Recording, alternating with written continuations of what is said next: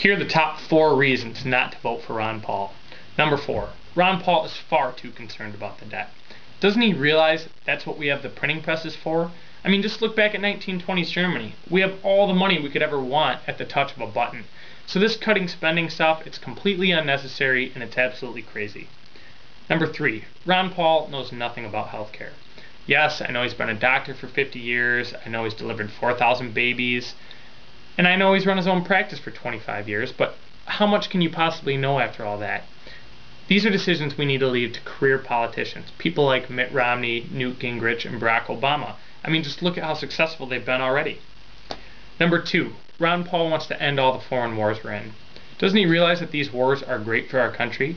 Because first off, we can finance them indefinitely, we got the printing presses, and we don't need to listen to our troops on the ground over in Iraq and Afghanistan.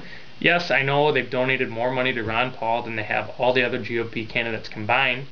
But again, this is a decision we need to leave to career politicians. They know how to handle these situations best. And the number 1 reason not to vote for Ron Paul for president, he's too consistent. This is America.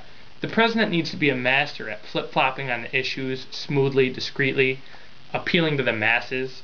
I mean, being president is not about being consistent. It's not about having conviction. It's really not even about telling the truth. It's about telling people what they want to hear. So if you agree with my reasons, please vote for Barack Obama, Mitt Romney, or Newt Gingrich. But if anything I said sounded kind of fishy, you might want to vote for Ron Paul.